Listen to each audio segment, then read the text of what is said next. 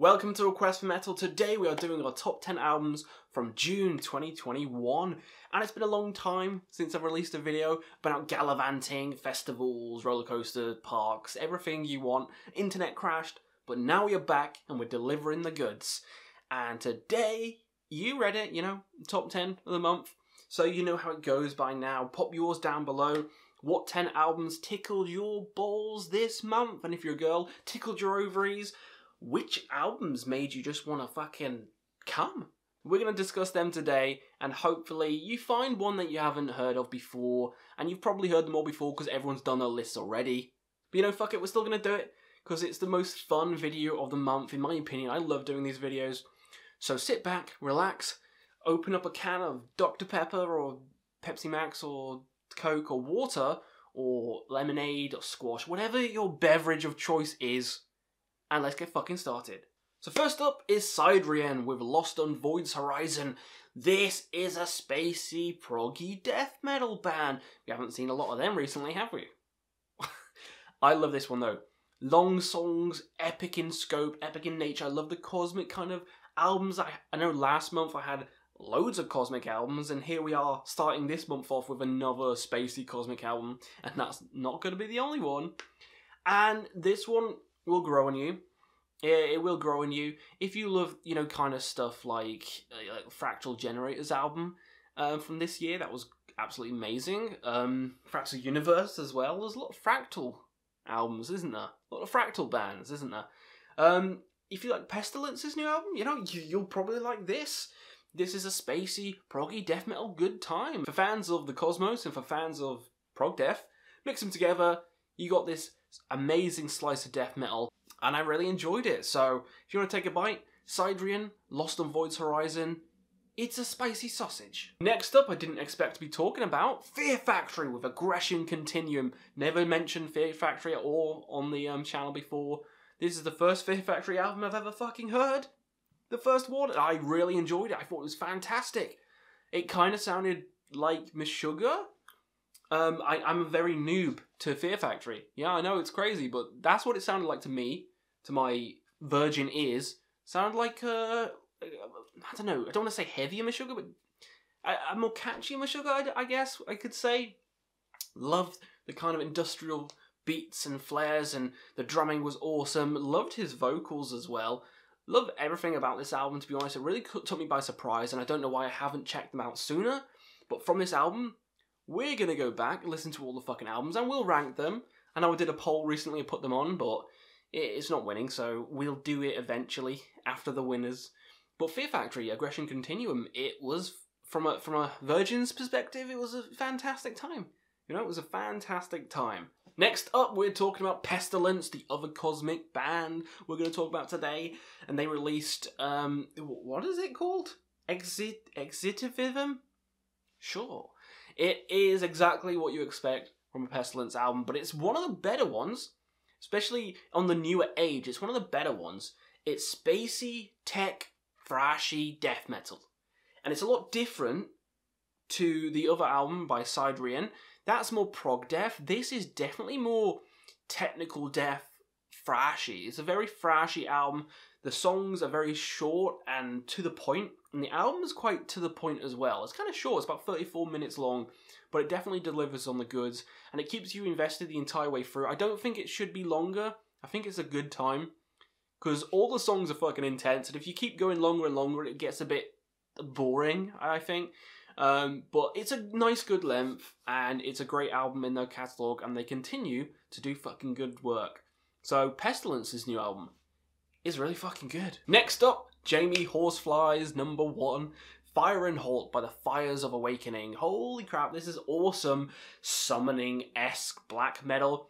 This kind of chanty melody, this kind of like grand scope, epic scale of things, Lord of the Rings inspired. It's gonna be good. It's gonna be fucking good. For fans of summoning, you'll like Firenholt. It's definitely a relaxing, calm, and serene album from this month, and kind of like a nice palate cleanser, I guess. It's really good.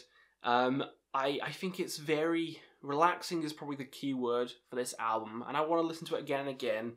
And Jamie keeps fucking singing it again and again, So, you know, shut your fucking trap, Jamie. It's a fantastic black metal album from June, and I like it a lot. Next up, we got Darkthrone. Oh yeah, Darkthrone released an album this month. How crazy is that? We've got Pestilence, we've got Darkthrone. What other big names are going to appear? Fear Factory? Fucking hell, this month is stacked. Darkthrone album though, Eternal Hails.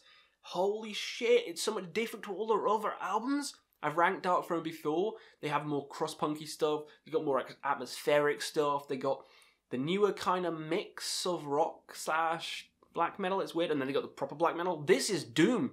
This is like blackened doom. Long songs like usual. There's only about 4 on it. Very long, very doomy, very slow passages. Kind of raw production back to the old days. But, you know, way different because it's not fucking like proper black metal. It's like doomy black metal, and I love it.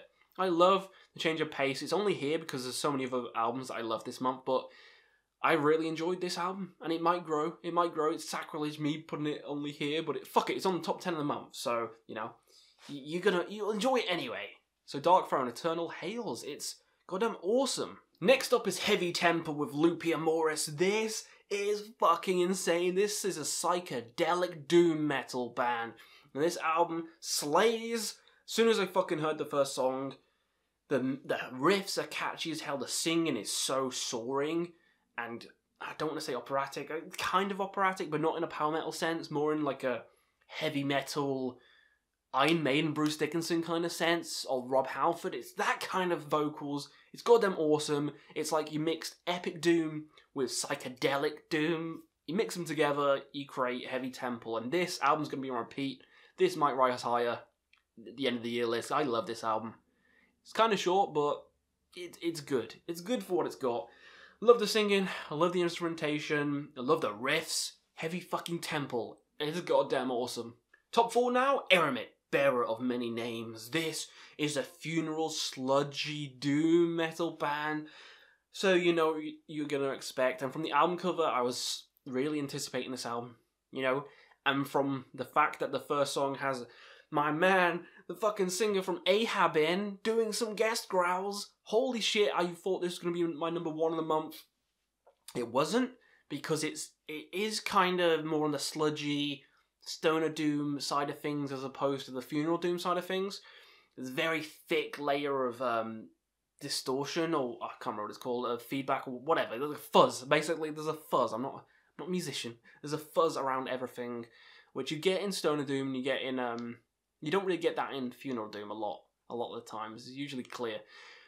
That's the only my only gripe with it. But the songs are so fucking epic. The songs just kind of envelop you in this thick, sludgy sound. You feel like you're in the swamp with that weird creature or whatever. It's awesome. It's awesome. It's murky. It's grimy. The vocals are really like, it's great.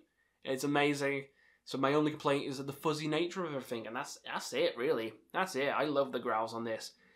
Really anticipated this to be my number 1, but others beat it. So let's get to them. So my number 3 spot is a band I can't pronounce, with an album name I can't pronounce, but I'll put it on the screen because, you know, me just saying I can't pronounce it, how are you going to fucking find it? Come on, come on. This is a blackened doom metal. There's a lot of doom this month, isn't there? Fucking hell, we've had a lot of doom. Blackened doom metal band, and from the album cover, that's the reason I pressed this. I went on Bandcamp, saw the album cover, and I was like, holy shit, there's a bunch of dead animals, but it looks so artistic, kind of like Hannibal or someone would create it. And listening to it, it's so beautiful. It's so beautiful. It's got the black metal screaming, it's got the really atmospheric parts, like woods breaking in the forest and things like that. And it's very atmospheric. It's kind of like Ulva. Like Ulva, not Nathan's Magical, the Bergtat. That one. It's like that. If you liked Ulva, or if you liked Wilderness from last year, you'd have to check this one out. I can't pronounce it, but you got to check this one out. It's beautifully bleak. I adore this album. I kind of want to put it higher, but I had a real trouble with 2 and 3. But I'm settling it for 3 at the moment. So that means my number 2, it's Helloween. Helloween. Yes, not Halloween. That's the song by Helloween. Helloween released an album this year, and fuck yes, it's amazing. It's high on my list when I did my Helloween ranking. because all the songs goddamn kick ass. There's no filler on this album.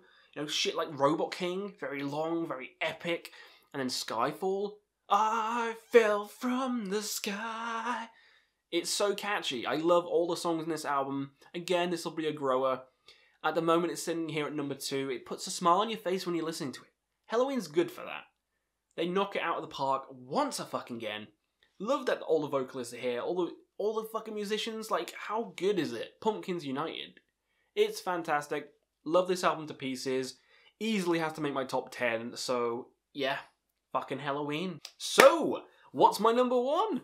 What's my bloody number 1? It's only Thy Catafalque with Vadak. Yeah, they released an album this month and fucking blew my goddamn mind. This is avant-garde black metal, but it's beautiful at parts. It's got that atmospheric flair at parts. The vocals are intense. It's really fucking fast and intense at parts. Then it's so folky like Elevate. You mix Elevate with fucking Burzum because the vocals sound very Burzum-esque. Very, very much like Varg. And I love it. Then you got some beautiful female singing, you got chants, you got melodies, you got these dancey segments, like really funky dance parts. This is the best album of the month. Fucking is.